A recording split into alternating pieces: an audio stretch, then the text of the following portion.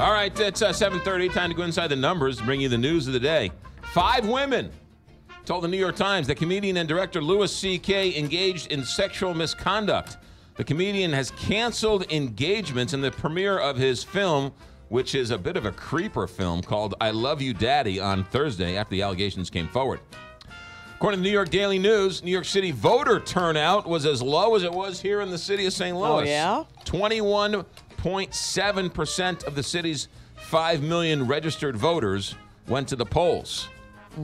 The Washington Post interviewed 30 people who knew Roy Moore between 1977 and 1982, and they indicated that during that time, he was an assistant district attorney. He pursued relationships with at least 4 young girls between the ages of 14 and 18. He denied the allegations. Kelly Jackson, let's see here, second to last. Hallmark will have premiered 33 new and original holiday films on its 2 channels by the end of the year. And guess what? I've watched about 10 of them already. 28 new movies last year, 33 this year. The company's cranked it up since 2008 and now moved all in on the holiday movies. This season, you'll see 136 total Christmas movies on the Hallmark channels. I mean, they're playing them nonstop now. Yes.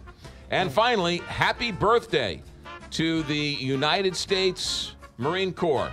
Yes. On behalf of an entire nation, we thank you for your service. Happy 242nd birthday to the men and women of the United States Marines.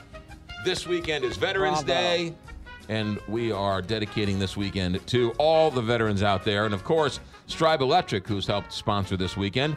When the Big 550 needed electrical work, Stribe Electric was called. You can call them, too, for electrical, media, and security needs. Join the tribe and go with Stribe, proud sponsor of Veterans Day here on the Big 550 KTRS. That's it, 7:32. Those are the numbers inside the news.